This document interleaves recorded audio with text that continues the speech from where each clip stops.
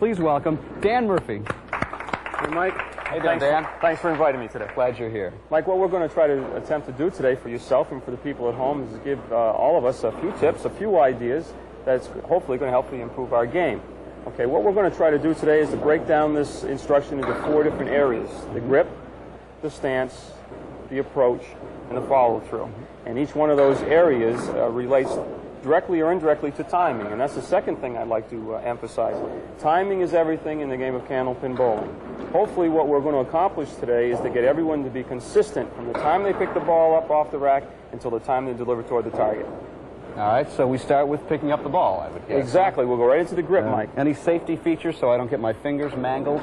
Well, that's a good point, Mike. What I'd like to have you do is thumb on one side of the ball and fingers on the other. And for you people at home who have youngsters that are going to be involved in this game, it's a very good thing for them to start to practice, because I've seen some nasty accidents with those balls coming back in the ball return. Okay, a couple of things to watch in the grip. You notice the space between Mike's palm of his hand and the ball. Okay, there should be a space there. That space, of course, the size of the space depends on the size of your hand. But what this enables us to do is to keep a fingertip control of the ball, which we need. We don't want the ball sitting in the palm of our hands. Notice the thumb and index finger of Mike's hand. It's at a 45-degree angle or thereabouts. And also the other 4 fingers spread evenly across the ball. So I guess I don't really want to squeeze the ball or grip it. It's just a nice, light, relaxed position. Okay, we want a firm grip on the ball, but not too tight. Okay. Okay, let's go right into the stance then, Mike, okay? What I want you to do is to stand in the middle of the approach. Okay, I want you to be relaxed, keeping in mind that when we start our approach, our slide ending position is going to be 4 to 6 inches behind the foul line. Okay? All right. I want you facing the target in a relaxed position. Okay, the ball should be held in a position between the nose and the waist. Okay, I prefer it about waist high or slightly above waist high. I feel real comfortable at that position. Okay, the foot, I like to stagger the left foot in front of the right. However, a lot of people have both feet together, which is perfectly all right. No real big difference, is there? No, there's no advantage or disadvantage to that. It's, again, personal preference. And if you get with your local instructor, I mean, he's going to help you with a lot of different things that make you feel real comfortable up here. But I like mine staggered. Okay? The other thing I'd like to mention is that I like the weight a little bit on the right foot, slightly more weight on the right. This enables me to take that first step with the left foot with no problem. And we are talking about right-handed bowlers, I may mention to you people at home. Those of you who are left-handed are going to have to reverse some of the things that we're talking about. Before we go any further with the lesson, maybe we should, for a moment, address the issue of etiquette, because a lot of times bowling centers are crowded, and you don't want people getting in your way, and you don't want to get in their way. So how do we know who's got the right of way, Dan?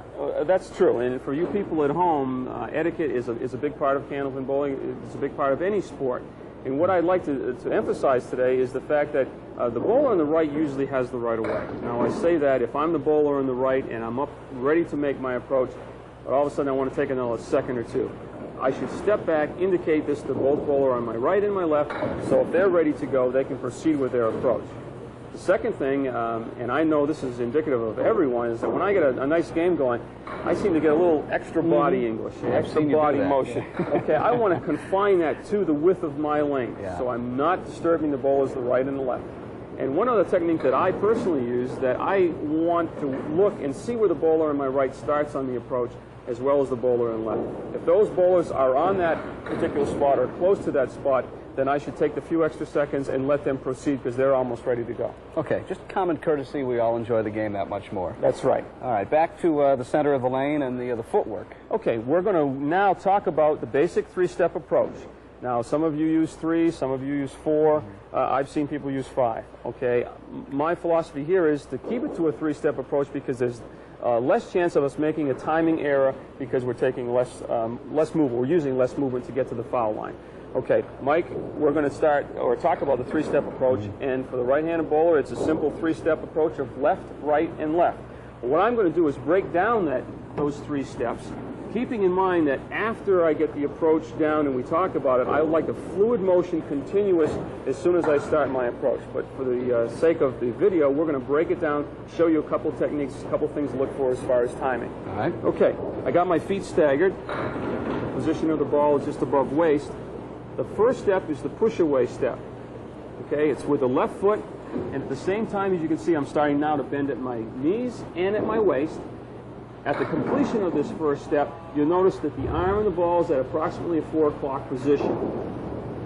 So continue through with the second step, my right foot coming through, the arm swing now starts back. You'll notice that the arm and the leg pass at approximately a 6 o'clock position, and I complete that second step, and at this step, Mike, at the completion of this step, you see my arm swing is at the height of the backswing, parallel with the floor or slightly above the parallel position. Is there any reason why, Dan, you couldn't wind it up and really wing it? Why just parallel to the floor? Well, you'll see a lot of the great Candlepin bowlers probably have a bigger backswing than that. But again, my theory is that the extra movement of that arm is going to create some problems when you release the ball as far as the timing goes. Okay. So parallel with the floor, maybe slightly above parallel. Okay, I'm into that second step. Now the third step, or the slide, I'm going to reach the foot and the arm reach at approximately the same time at the foul line. Okay, and right into the follow-through, which is nothing more but a continuation after I release the ball up toward the target. Okay, now what I want to check here, Mike, is my sliding foot should be pointed toward the target pin, as well as my follow-through and my arm toward the target. Okay, this enables my shoulders and my chest to be squared to the target as well. All right. Is there any, maybe we can talk for just a moment about a couple of the common problems that many bowlers have. There must be a couple things that you as an instructor see on a day-to-day basis. Well, the two things that come to my mind, and I'm sure you people can relate to this at home, how many of you have thrown the ball, after you release the ball, you act like a ballerina at the foul line? Not deliberately, but it just happens. Right, you lose your balance. Yeah. What's happening is that you're taking that 3-step or 4-step approach toward the foul line. Your momentum of the body is going forward. The natural tendency after you release the ball is to want to stand up. So the body's moving forward this way, and you want to stop that and create a position or a movement of upward movement, and it's caused you to lose your balance. Now, a quick review of our 4 main points. We'll start with the grip. The ball rests comfortably yet firmly in the palm of your hand, with fingers spread evenly. Next, the stance. Stand erect yet relaxed at the center of the approach, eyes on target, and the ball between nose and waist. The approach.